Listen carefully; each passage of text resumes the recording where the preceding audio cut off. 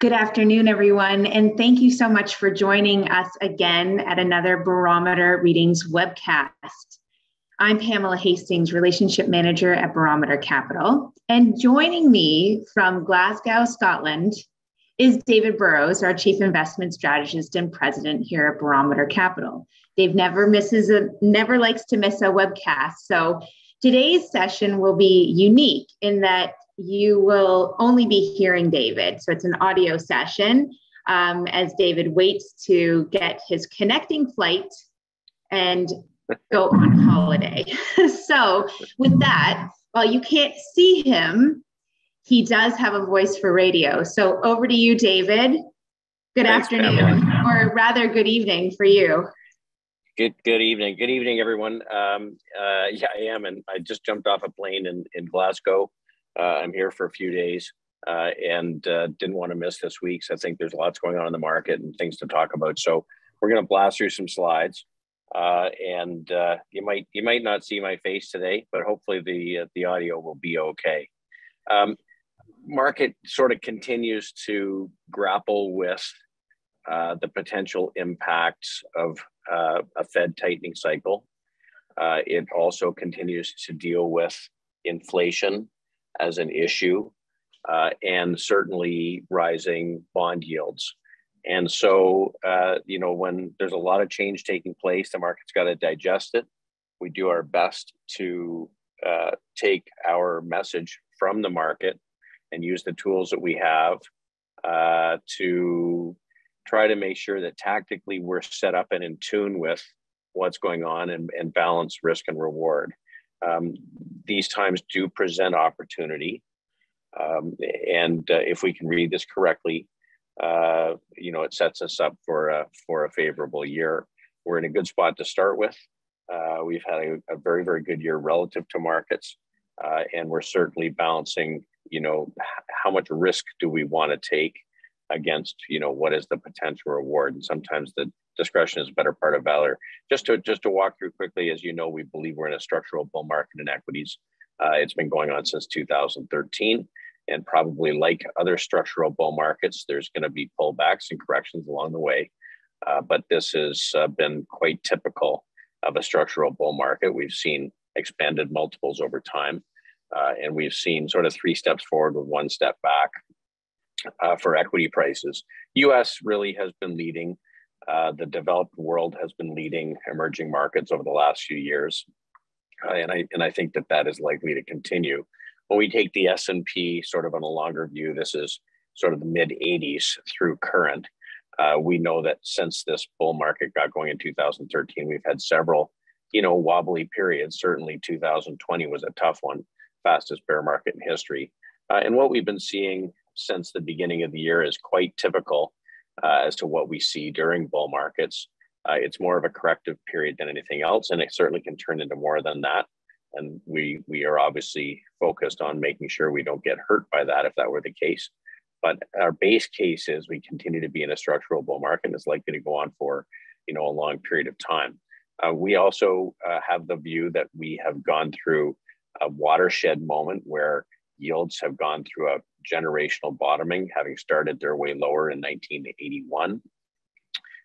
And as we've often said, what works during rising rates is different than what works during falling rates. And it's not a lost cause. There's lots of things you can do in a more inflationary environment, but we do have to manage the risk of inflation and having our buying power deflated away. The 10-year yields, as I think most people know, have worked their way up into the 3% range. We've run into long-term downward moving averages, which we're above currently. We think things are probably a little bit stretched. When we look at the aggregate bond index, it's moved sharply lower. This is an index of issuers across maturities.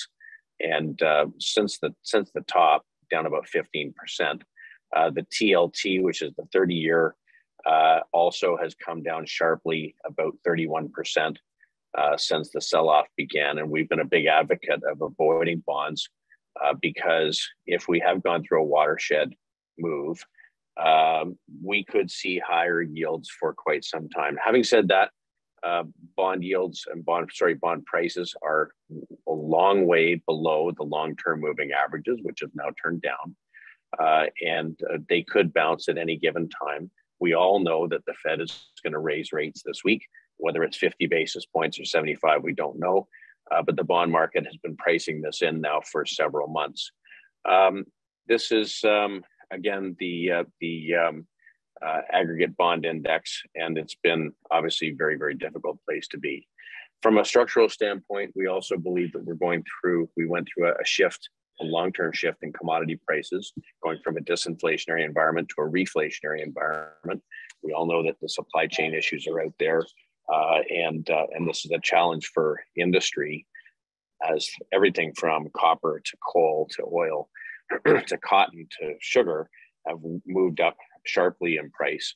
These are monthly bars, and we continue to work our way higher in sort of an orderly way. This is an updated view of the RJI ETF, which is an equally weighted basket of commodities. And you can see relative to the S&P 500 now for quite a number of months has been moving sharply higher relative to equities.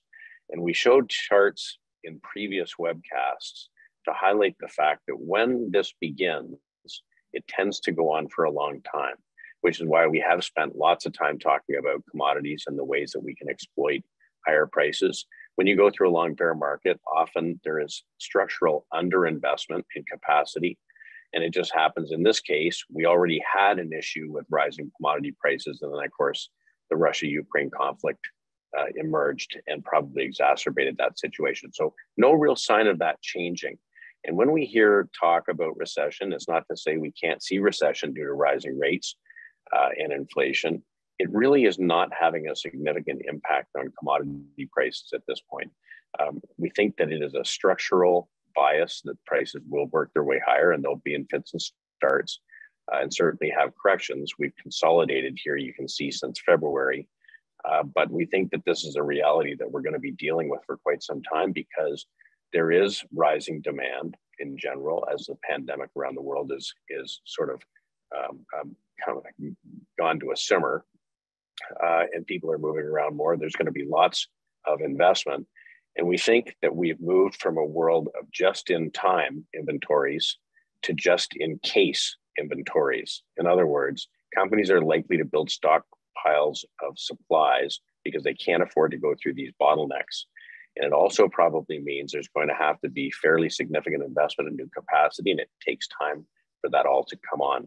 If we just take a quick run through it, this is the oil ETF USO. You can see the relative strength versus the S&P really rising sharply. We certainly have consolidated a little bit since February, but you can see all of the long-term moving averages working their way higher. We've seen a series of higher lows, and this has big implications for industry. Now, it tends to be that prices, when they consolidate in this sort of a triangle or flag pattern, they tend to exit from those patterns the way they entered. So if we came in from underneath, we're likely to exit from the upside. So we think that there is upside still in oil prices and oil equities, and that's something that we're keeping a close eye on as it relates to other industries that get hurt by rising oil prices. This is the ETF for gasoline. We're heading into the driving season in the US. Inventories are quite low. Again, we see rising relative strength versus equities. This is something that we're keeping a close eye on. And these are agricultural commodities. You can see we made a new relative strength high today versus the S&P. So despite the fact that we've seen pretty sloppy equity markets over the last few weeks, really commodities bull market continues. Now, it may be that we've seen some pullback in the shares of commodity producing companies, but the underlying base case of higher commodity prices does not appear to be waning. This is the corn ETF, going on to make new highs recently. We've seen a little pullback in the base metals ETF, DBB. This is made up of a basket of different industrial metals. But again, nicely moving higher in the long-term moving averages. So this is the S&P.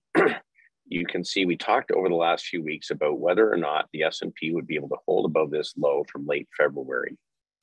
Now the S&P sort of off the highs at the low point, down about 15.5%. On Monday, we broke these lows from February, but in the same day was able to recapture it, closing back above those lows. So we now really have a line in the sand. It's not impossible that the market, once the Fed comes out with its decision, could rally off that the market, the news is in the market. But we also have a line in the sand that says if we were to take out the low from Monday, probably we go a little bit lower. So you know that our breadth models have been more cautious on equities, certainly in the US and in emerging markets.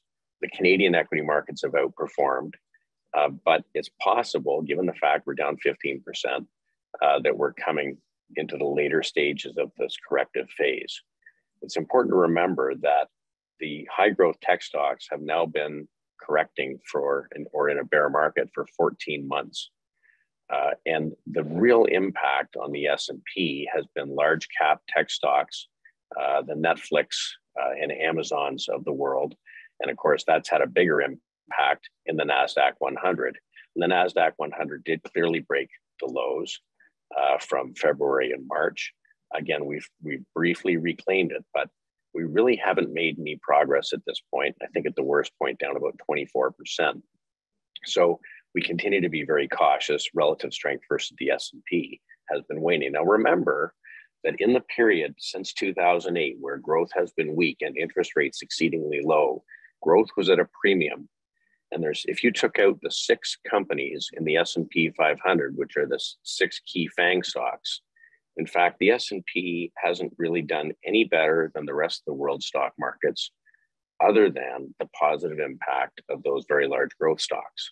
If we've gone through a watershed event where rates are higher and inflation is higher structurally, it's not impossible that these could continue to underperform for some time. So I know that everybody wants to know when these things may get going again. And they certainly had, a nice reversal early in the week, this week. But really nothing has changed. This continues to be a weak spot in the market. Until that changes, we're unlikely to have much by way of weight. Of course, the ARC ETF is the poster child for high growth tech, making a high in January of 2021. And here we are now. The ARC ETF is down very, very sharply, almost 70% off the highs. So look, we just have to apply our process. We have 3 basic pieces to our process, with a basic view that the data shows 80% of return comes from being in the right asset classes. So say commodities or equities or fixed income. Within the asset class, finding the sectors or themes that have some kind of a structural tailwind that can help revalue that industry. And then 20% of return is finding the right securities. And so we use our top-down model to try and identify pockets of the market we want to focus in, where we know there is a tailwind, where we know there's expanding breadth. And then we use our bottom-up work to try to identify companies with fundamental and technical characteristics that point to something changing for the better. So if we can find areas of market leadership and they line up with securities that meet our business tests, that's where our portfolio lives. And then we run inventory management by having a disciplined selling strategy. The things that work, we'll stay in and add to. The things that stop working or start to decline, we have a risk budget. We'll use a stop loss, which will take us to the sidelines, which is how we wind up with virtually no tech. It's how we wind up with virtually no consumer discretionary stocks currently, because those groups have been under pressure now for quite some time. So from a top-down perspective, as we've always talked about, after a decline, we look for expanding breadth, or the percentage of stocks in uptrends should be expanding. More and more stocks participating in a rally, that's a healthy market. When we see deterioration in breadth, it doesn't mean we're going to sell everything. But if it's in a specific sector, it means we stop making any new purchases. And if we get stopped out of existing positions or new money comes in, it's going to stay in cash. So when we get into a persistently weak market, it turns out our cash position will build and we'll wind up naturally with less exposure. And it's not the first 3 or 4 weeks of a decline that hurts you. It's if the market winds up in a bear market, the last months and months, and we just can't afford to let little mistakes turn into big mistakes. Okay, so We always are willing to take defensive measures. It's not about what we think should happen. It's about using the tools that we have to measure what is happening and make constant small adjustments in the portfolios. So here we are. We talked last week about the fact that our big models, percentage of stocks in uptrends in Canada, in the NYSE, and globally has been deteriorating, which means we are loath to put on new positions. Our short-term indicators, percent of stocks trading above the 50-day moving average, has been falling. Doesn't mean there's none that are trading above the 50-day, there's lots, but the universe is much smaller, and it's been getting smaller over the last few weeks. Percent of stocks with positive weekly momentum or upward trajectory has been weakening. The percent of stocks making new highs versus new lows has been weakening. And the percent of stocks trading above their 150-day or 30-week moving average has been deteriorating. So all of this just says to us, we need to be playing a little bit of defense. And markets can turn at any time. It may well be that when the Fed raises rates this week, which has been well telegraphed, the market will breathe a sigh of relief and we'll see a relief rally. But we don't know if that will happen or when it will happen. So we have to take it step by step. We talked about the fact that the percent of stocks and uptrends globally has been weakening in the NYSE. So that just means we've got some dry powder. Now let's just run through our leadership groups to see if anything has changed dramatically that would cause us to get even more defensive. Let's start out with energy because, as you know, it's been our largest weight in the mid 20% range in the average portfolio. And nothing is changing here. This is the Canadian XEG ETF. It's made up of companies from Canadian Natural Resources and Suncor down to companies like Tourmaline. But look at this, is just continues to be on a tear. Relative strength made a new relative strength high today, and that's against what has been a fairly sloppy market. Now, one would expect if we are headed into some kind of imminent recession, you would be seeing this back off, and we are not seeing that. So there is a structural shortage that has been in the market for some time due to underinvestment. Energy has underperformed since 2014.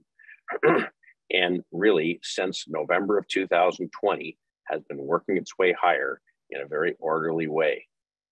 So energy became a very small part of the index after the index falling 70%. And we think we are in a structural bull market that can go on a long time. Oil producers, gas producers, service companies, and so on. And this is why we have fairly significant holdings, especially because at the prices we're seeing currently, the cash flow being generated by these companies is substantial. And these companies now have found religion and are prepared to return capital to shareholders by way of share buybacks and dividends and distributions. And we think that this is an area that arguably can go a lot higher. Hopefully, we can get some resolution in the Ukraine, but it doesn't realistically look like it's happening anytime soon.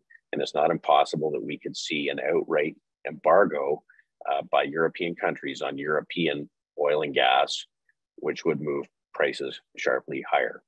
So we have to protect against inflation. We have to own things that will help offset inflation. And by owning investments in this space, I think it's an important part of a portfolio to hedge us. This is the XOP index, which is the US producers. Same thing, sharply rising relative strength. Nothing changing here that would say we are headed into some kind of imminent recession. The materials ETF, FX said, this was made up of everything from steel companies to fertilizer companies, made a new relative strength high today. This continues to act well. It doesn't mean it doesn't have little pullbacks, had a sharp pullback 2 weeks ago, but we're trading, pretty close to highs. And of course, relative to the rest of the market, behaving extremely well. This is the agricultural companies. So the John Deeres and Bayers and Nutrients of the world. Again, relative strength has been very, very strong, certainly pulled back into support over the last couple of weeks, but relative to a very weak stock market, performing quite well. There's Nutrien, which reported their earnings this week, not only met expectations, but guided to higher cash flow for next year than the street was expecting by almost 20%. So this, we think, again, is an important holding. It's the largest holding in the firm. When we look at the very long-term picture of this MOO ETF, the VanEck Agribusiness ETF, it's a pretty clear picture. After a long period of underperformance going back to the early 2010s, when we broke out in 2020, we started a period higher, and there have been consolidations, but these are monthly bars. We continue to put in higher lows month by month, and it continues to march higher.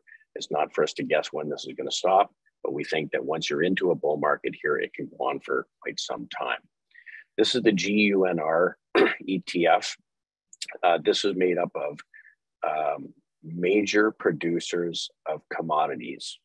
So it's corporations that produce metals, that produce fertilizer, that produce steel. This is an ETF that has a 3.4% dividend. It's been growing its dividend at over 20%. Again, a sharp pullback, and that marks a bull market. Steady advances with sharp pullbacks is what happens in a bull market. And again, well above the 150 and 200-day moving average, continues to act well, impacted by a weaker market, certainly, but one that's holding in quite well. And this is the metals and mining ETF. Again, long-term picture, going back many, many years to the early 2010s. After breaking out in 2020 and consolidating, started to move higher. And again, natural pullback in the rising moving average, nothing changing here.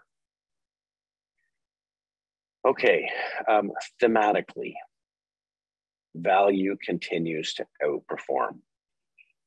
So in a world where rates are moving higher, growth stocks tend to be devalued or re-rated. And value, which tends to be more companies that have operating leverage to rising prices, tends to do a little better.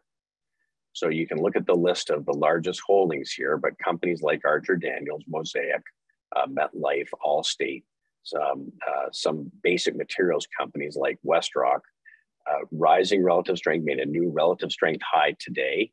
And again, certainly pulled back a little bit, but it's trading well above the long-term moving averages. Again, consolidating, but continues to be quite constructive. So value continues to lead growth. And then, of course, the dividend theme, which we spent a lot of time talking about, in a time when rates are going higher and bond prices are going lower, fixed income investors are losing money, they start to look for other ways to generate cash flow. And the large dividend growth ETFs and companies, we think, are going to lead fixed income for a long time. Again, very close to making a new relative strength high, relative strength versus the S&P, outperforming the market nicely. People are looking for yield. Again, this is a 3.6% yielder as an example, but all of these companies meet the types of tests that we're looking for and make up our tactical income portfolio. So I put this up because we had a little strength yesterday. We had a little strength the day before. Today we had a little strength in the morning. We want to know, when the market's been sloppy, what is it that is bucking the trend? So one of the things that we track are the ETFs and companies that are making relative strength new highs versus the market. And I think it's a pretty simple story here. Out of about 1,600 ETFs, these were the only relative strength new highs today. XLE, energy ETF, Schwab, large companies, fundamentally sound large companies, Vanguard Energy ETF, AMLP, which is made up of pipeline partnerships in the US, Invesco Pure Value. You can see these themes are the themes that we've been talking about, and they just continue to relatively outperform the Canadian oil and gas capped energy index, the Fidelity High Dividend ETF. Just from a perspective standpoint, out of 1,600 ETFs, these were all of those ETFs that made relative strength new highs today, including the UNG natural gas. So no change to any of those themes. So positive on one side, negatives on the other.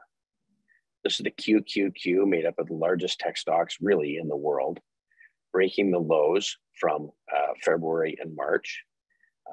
Not to say that they can't turn around here, but I have to say the balance of evidence continues to be weaker. We had a very, very weak day on Friday for tech. And despite the fact we bounced a little bit early this week, really have only regained about half of what was given up on Friday. Relative strength continues to fall. This is a group that we're likely to continue to avoid and could underperform for quite some time. When we look at the point and figure chart that we use to help us identify inflection points where things are changing, you can see when it's pulling back, it's in a column of zeros, lower low, lower high, lower low, lower high, lower low, testing that low a number of times, and then this week breaking that low. So this opens up measurement a little bit lower. If the Fed is a little more hawkish on Fed day, it's possible that tech continue to weaken. But even on up days, it doesn't seem to have any real gumption. So this is a group, again, that we continue to kind of be a little bit careful of. And within there, you have companies in the software space, software ETF today on the lows. This is outside of tech. Consumer continues to be weak. The consumer ETF down 21% off the highs. Actually, a little bit more than that. Doesn't look like I picked the high here. But again, we came out of consumer discretionary some time ago, continues to be a very low weight. Nothing changing there. Nothing changing in automation robotics, basically on the lows, continuing to be weak. Communications continuing to be a very weak. So this continues to be a very bifurcated market. More growth-oriented securities underperforming, more value-oriented securities outperforming, yield being a very important source of return to investors. And after many years of underperformance, people looking for more inflationary assets versus growth assets.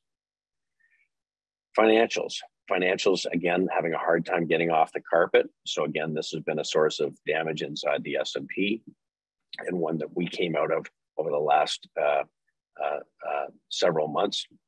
So in the end, look, we have a very straightforward set of marching orders from our clients. Use the tools that we have to identify where money is being put to work and what has a tailwind, both fundamentally and technically. Look every day for change, that the flows are changing, that there are new fundamental drivers, and be prepared to make changes in the portfolios as we see those happen. And if things are weak from a breadth perspective, be prepared to sit on your hands. So it is a tactical approach. Here's how we look today. Energy continues to be the most significant part of our portfolio. The world doesn't work without energy, and there is a finite amount of supply. We know that governments have been selling strategic supplies into the market, but inventories are not getting any better. This, I think, is going to be an important asset to own. We do have some cash in the portfolio. Average portfolio has about 15% cash. We have some short-term government bonds because yields have risen in the short end. And we think that it's possible we're getting closer to where yields will be in 2 years from now. Consumer staples for the dividend, continue to be important. Materials we've taken down, not because we think that this materials trade is over, but if the market were to continue to weaken, it's a higher volatility area of the market. This is a group that could correct some more. My own view, personally, as a strategist, is that likely on any strength, we're going to see these material stocks rally. But at the same time, as I said earlier, discretion is the better part of valor. Our number one job is not to lose the money. We got to keep a pretty defensive stance. Industrials continue to be a relatively small part of the portfolio, but it is largely defense focused. Utilities for the yield. Technology, only 3% of firm assets, which is a very significant underweight.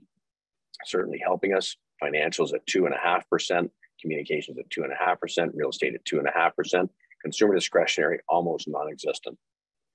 So it's a very skewed portfolio currently. We're skewed towards yield, we're skewed towards value, we're skewed towards inflation-oriented assets because we do believe that the world is moved into a more inflationary environment likely to stick for some time. Things that could help us. We know that the number of bulls currently or optimistic investors has really hit multi-year lows. And it's not impossible that the fever could break here and we get a little bit of respite. But we're going to have to see. We know that the put-call ratio, or the number of options investors who are buying puts as opposed to buying calls, or in other words, trying to hedge their portfolios, is elevated. And we know that exposures in portfolios are relatively low.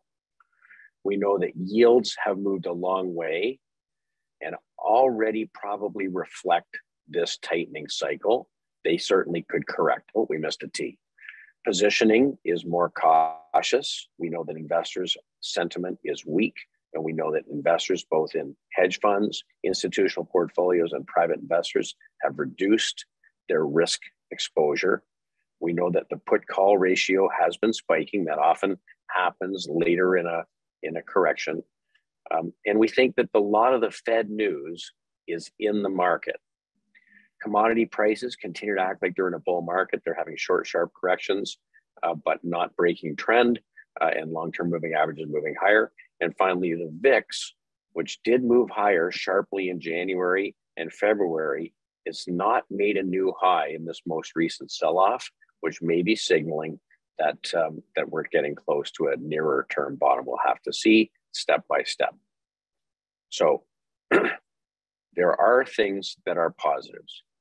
One of the key positives is the portfolios are holding in way better than the market. Another positive is we have not been caught in this fixed income sell-off. Another positive is we have cash that we can put to work as we see things start to turn. And I guess the last positive is we are not out over our skis. We have a very defensive stance in portfolios. We will get more defensive if it's required, and we'll just take this step by step and day by day. The team is working very hard on making sure that we're keeping the portfolios in tune with the market, that we're not imposing our opinion. We're just using our tools to recognize what's actually happening. And that's all we can ever do. So with that, Pamela, if there's any questions, certainly we can try and answer them. Hi, David. Thank you so much for such a great overview again. We don't have any questions that have come through this afternoon. So with that, I think we will let you get on to your much-deserved vacation. Safe travels. And if you want to leave with the final word, you're welcome to. Sure. Well, you know, Pam, I don't ever really turn off. And the funny thing is with the time change, it'll be easy to do the morning work that we do. We're going to be very interested to see how the market reacts this week to the Fed. Diana and I have spent a lot of time talking about it. There are key things we'd like to see. We'd like to see the markets hold the lows from earlier in the week. If they break the lows, there's a few more things that we probably will do in the portfolios. But I'm pleased with the fact that we've incrementally shifted these portfolios quite dramatically over the last number of months and weeks. And if we can kind of stay in tune here, it's going to set up very good opportunities when we do get some strength in the market. The history is that markets tend to correct into the beginning of a Fed tightening cycle. And then once it's telegraphed into the market, market can rally. We do think that the economy in the US is very, very strong. We don't think it is headed for recession. Markets are looking 8 to 9 months out. So obviously they're factoring in some risk of recession. But if the market really thinks there's going to be a recession or some kind of global slowdown, we're going to see it in commodity prices. And we're just really not seeing that at this point. So that's something that we're going to spend a lot of time focused on. And if there are major changes after the Fed's meeting, then we'll be back with an outbound message. If people want to have a conversation with one of our counselors, one of the counselors about their portfolios, please don't hesitate to reach out. I will be less available over the next week, but certainly will be on deck following markets and in communication with the team. So thanks everybody for tuning in today. And I'm working on a day and a half of scruff because I've been traveling for a little over a day. Had missed a couple of missed flights on the way here. So decided not to use the video today, but look forward to seeing you all in person sometime soon. Thanks so much, Dave. We look forward to having you back. Have a great trip and all the best. Thanks, everyone. Okay. Thanks, everyone, for tuning in.